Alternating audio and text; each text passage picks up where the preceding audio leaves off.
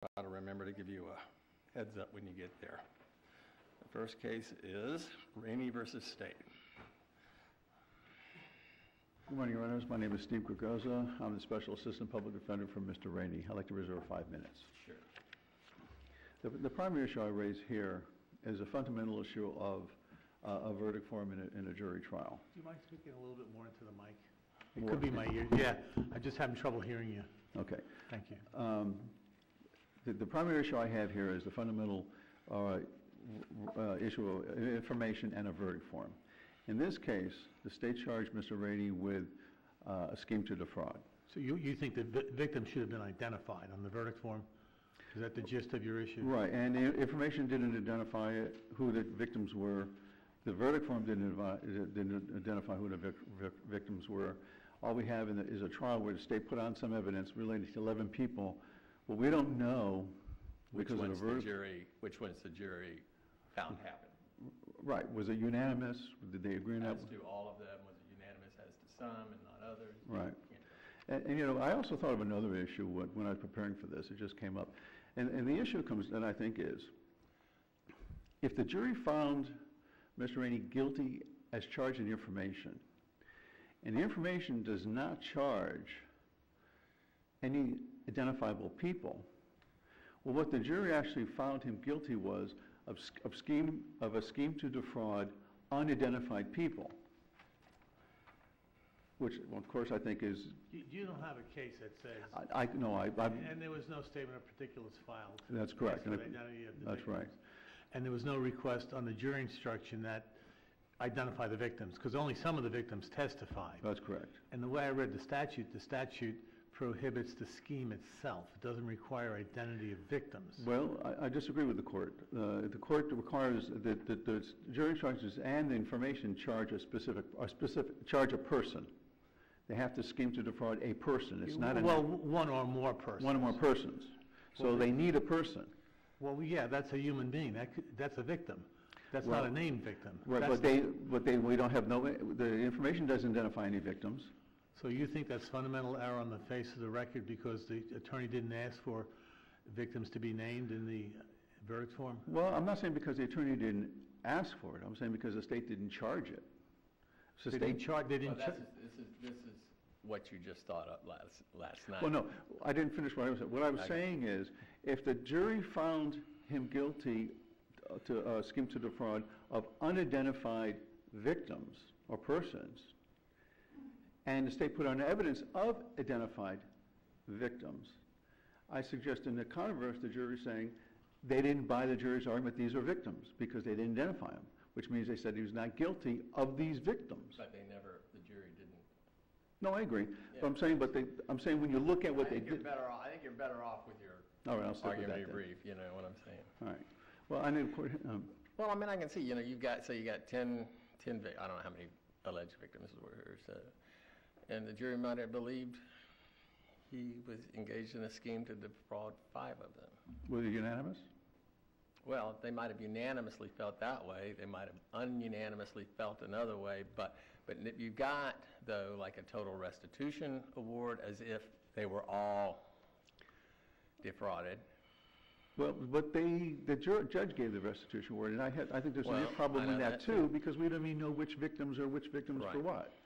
So I don't think the record's clear on anything there. Yeah. And you know, and they still have to be unanimous. What if the jury said there was the jury was unanimous to 1 person? What if they were unanimous to 10, but there's 11? Well, they were unanimous as to the charge. Well, there's a single charge. There's a single charge, and if they get a unanimous, you know, for like 1 or They're more, saying you've that got a scheme he to committed defraud, right. He committed a scheme to defraud, but they're not unanimous. There's no indication of unanimity as to any individual who was schemed to defraud, and the statute does require a person. Right. So who was it? And I suggest that's the error. All right. Right? So I'll reserve the rest of my time. All right. Thank you.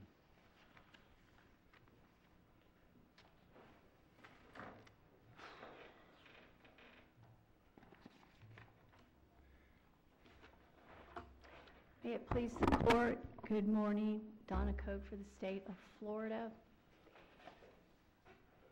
There was no fundamental error in the form of the verdict form.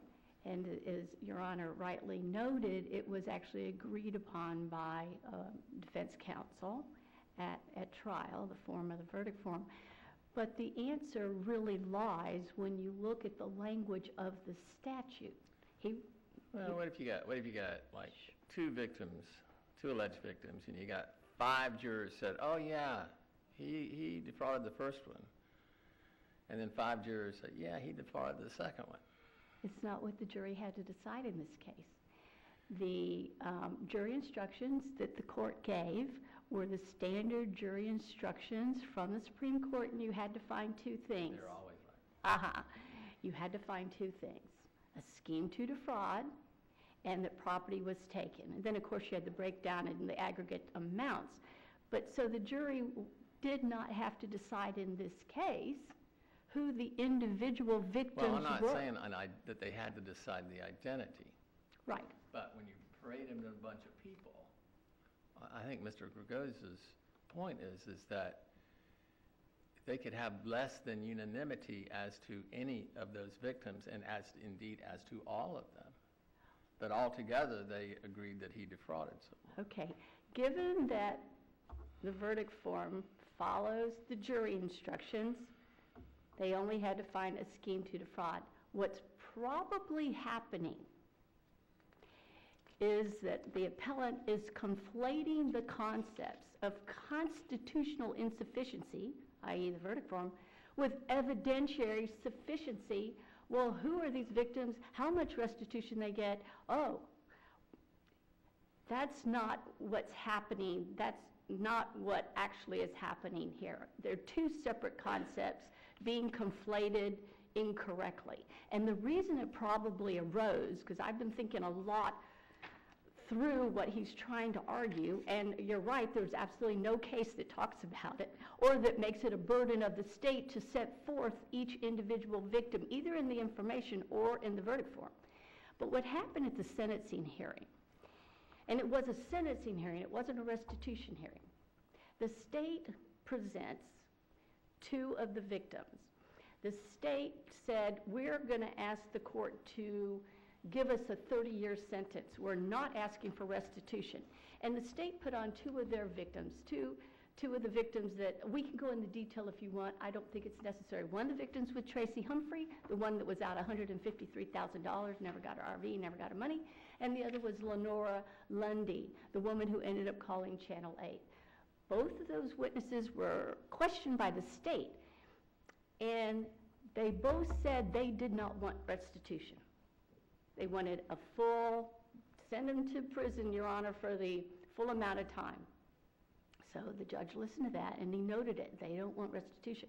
But then what happens is defense counsel comes in and presents probably at least 10 witnesses who knew the appellant and said, oh, Your Honor, you really need to think twice about this, long prison term in lieu of restitution. If you give the appellant opportunity, he's going to be able to get a job, and he's going to be able to pay restitution to these victims. That really is the better outcome here for everybody. So then defense counsel begins the conversation about, well, who are the exact victims and how much restitution is owed to all of these victims. So this is an issue actually created by the appellant. So what the judge says, well, here's the people. The state then says, here, Mrs. So-and-so is out this, Mrs. So-and-so is out this. But the judge says to the appellant, do you want a restitution hearing? We'll have a restitution hearing. And the appellant says no.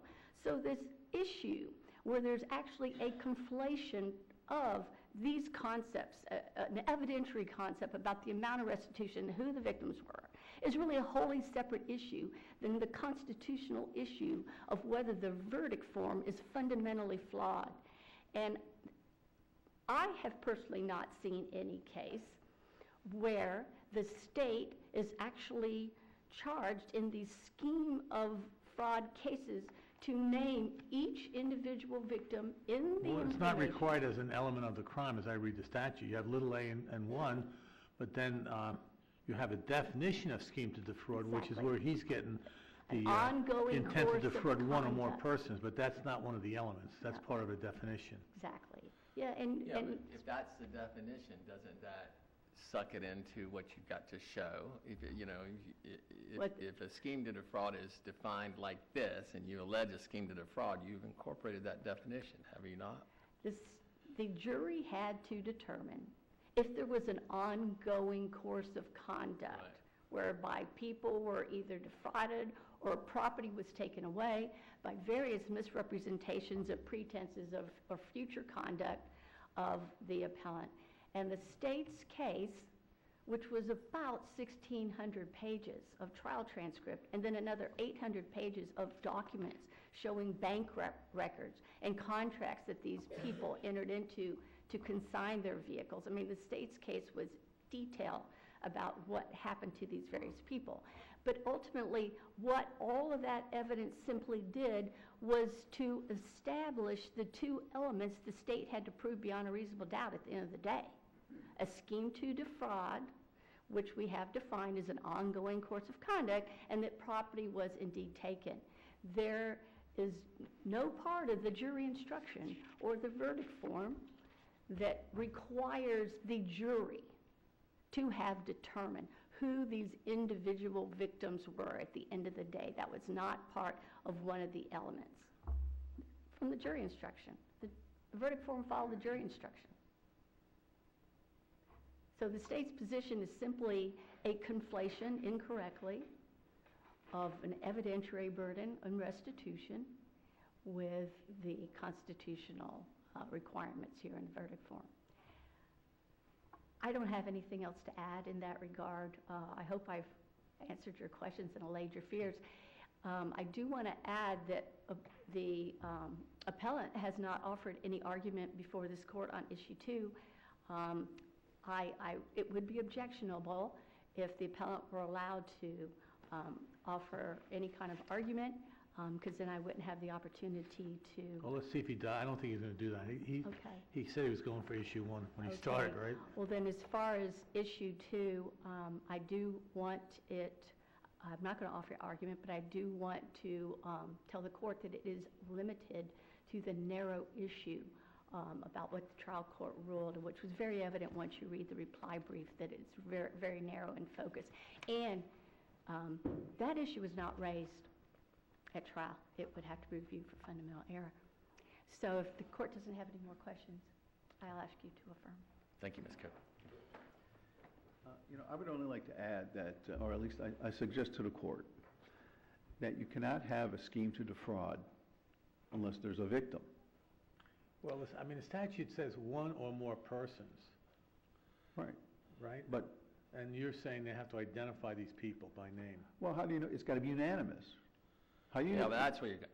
I'm not so concerned about like the information. I think the information was, you know, certainly legally. But when you put on all the evidence of all these different victims that you create without then having corresponding questions on the jury verdict, then you do create the problem. As you point out, you create the possibility of a non-unanimous verdict. Now, you don't know that the verdict was non-unanimous. No one, it was a verdict, the jury was polled here. And of course, if it was polled, it wouldn't be asked that question. But creates a possibility of a non-unanimous. Right, that's my argument. All right, thank you, Judge. Thank you. Thank you. Thank you both.